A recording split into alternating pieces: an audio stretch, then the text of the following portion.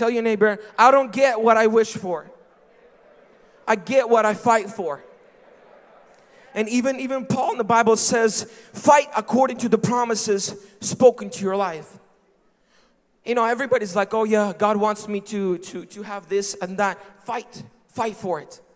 Fight for it. Begin to be a person that is not satisfied where you are at. Begin to stand on the promises of God. You're not comparing yourself to other ministries or to other people. No, we're standing and we are comparing ourselves to the promises that God has spoken to our life. God said it, that means I need to have it. Not because He has it, because God said that I should have it. Me and my family will serve the Lord. Yes, God said it to me. Yes, maybe my son is not saved. Maybe my parents are not saved. God, I'm fighting according to it. Satan, let my family go. Satan, let my brother go. Satan, let my sister go. Let my mother and my father go. This is the promise I have. Fight according to what God has given to you. You will get what you fight for. It's the process of freedom. As we receive our freedom, God will begin to put a spirit inside of you that is not satisfied. Where you see in your business where things are not moving and you said, God, everything my hand touches will prosper. Something's not happy, something's not right. I can't just sit back and relax. That's not what freedom brought into my life. Freedom brought me the power to begin to fight against the enemy because he's lurking at your door. But I have the power of our Lord and Savior Jesus Christ at my command. And I tell him to go and he will go in Jesus' name. Amen, someone? And the last one, the purpose of our freedom is reach the world around you. Reach the world around you. I believe our freedom is simply, and our purpose is towards that. God wants you to reach your world. It might not be millions. It might not be on the stage where thousands of people, I don't know what your journey holds. But God says that somebody is out there waiting for your prayer. They're just waiting for your prayer. If I come to your world, they might not hear me. But if you come into your world, they'll say, no, I know this guy.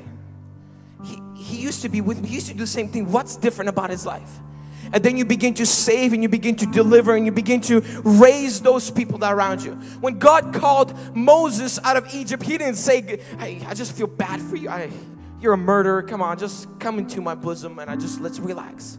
No, God's like, God, Moses, I'm going to equip you so I can send you right back to the people where you came from. I'm going to send you right back to the place where you grew up. Your homies and your cronies, that where you used to chill with, you're going to be the one preaching the gospel to them. You're going to be the one delivering their lives because you have a purpose in your life. I brought freedom into your life so you can raise to deliver other people around you. I'm telling you, life will be meaningless without that purpose. You won't. Some people get mistaken what is a career and what is a calling in their life. You still can do business, but your mission is always people. You still can be a doctor, but your mission will always be people, the lost. You still can be a lawyer, but your mission will be the lost, the people around you. You can be a soccer star, you can be an artist, you can be a singer, whatever it may be, but your mission is always people. Always be people. There's somebody out there right now crying out in their depression, their suicidal thoughts. Say, God, send somebody.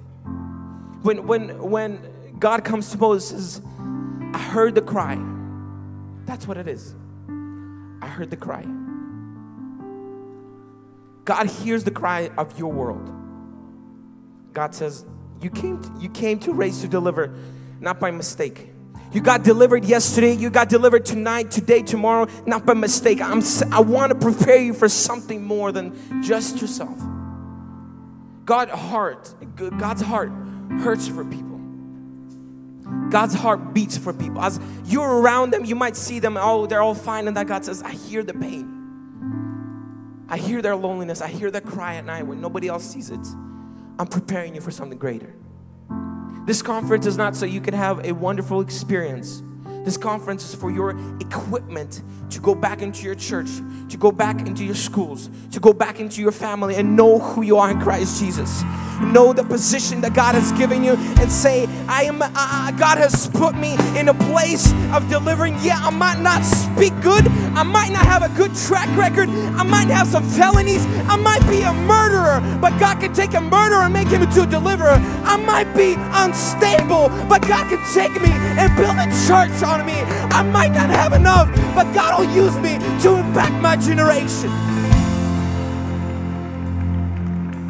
In Exodus 7 verses 1 to 2, God says this: so the Lord said to Moses, see, I have made you as a God to Pharaoh. I believe God is telling you today, I'm making you a God to you, the people around you, to those demons that are tormenting your life. They're gonna bow when you begin to speak the name of Jesus.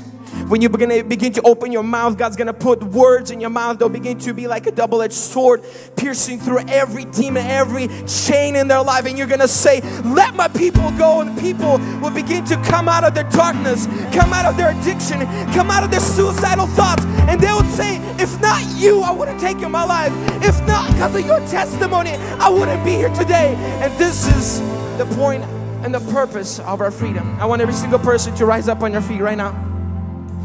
I want you to begin to raise up your hands and begin to say, Father, I thank you that you set me free. God, I thank you that you're giving me a purpose. God, I thank you that you're giving me a vision. God, I thank you that you're equipping me to fight. God, I thank you that you're giving me a love that knows you, that knows who I am in Christ Jesus. God, I'm not satisfied where I am. I know that you've given me a purpose. God, I know that you're sending me to my own world. Come on, begin to open up your lips right now. Begin to raise up your hands. Begin to say, Father, I thank you for your delivering power.